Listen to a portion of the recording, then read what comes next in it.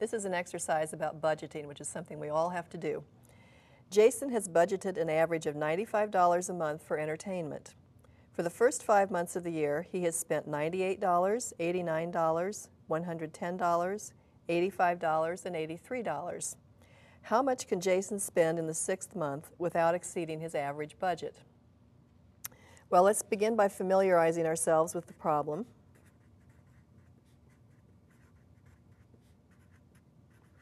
We need to know how much Jason can spend in the 6th month and not exceed an average of spending $95 a month for the period. So let's just let S be this amount. Let's let S be the amount Jason can spend in the 6th month.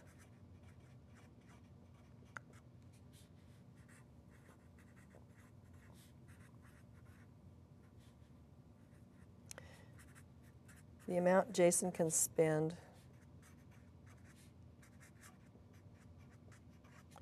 in the 6th month. Now we need to translate this to an equation or to an inequality, and in this case we're going to translate to an inequality because he wants to spend no more than $95 a month on average, so that tells us we have an inequality. And to do the translation, we know that the average spending is to be no more than $95. Now, the average spending we find by adding the 6 amounts that will be spent and then dividing by the number of amounts, which is 6.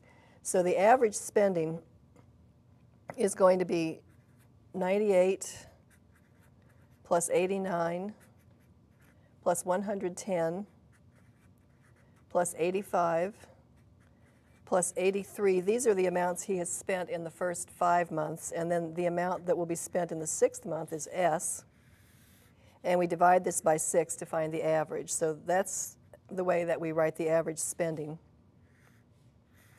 This is to be no more than. We translate no more than to be less than or equal to. It's $95 or less.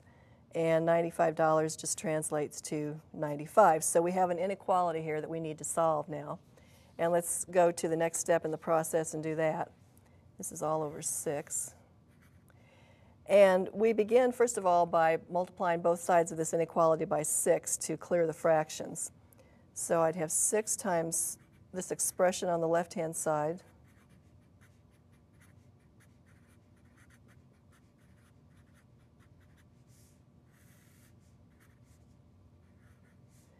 And that is less than or equal to 6 times 95.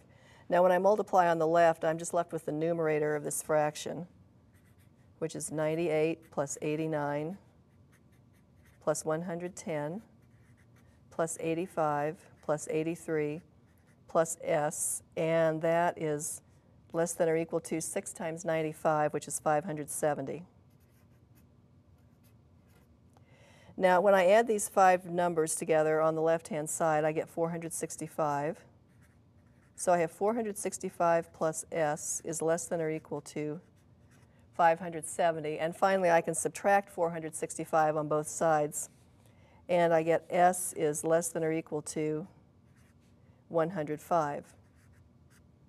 So this is our possible solution, and the next thing we need to do is to check this in the original problem. It's the 4th step in our process. And let's just check by seeing if the answer seems reasonable. We can't check every possible answer. So as a partial check, let's just plug in the number that we found for S and if S were equal to that number and see if we get $95 for the spending. So in other words, we're looking at 98 plus 89 plus 110 plus 85 plus 83 plus the number that we just found, 105, all of that over 6. And we'll see what this is equal to. When I add in the numerator here, I get 570. So I have 570 over 6, and that is equal to 95.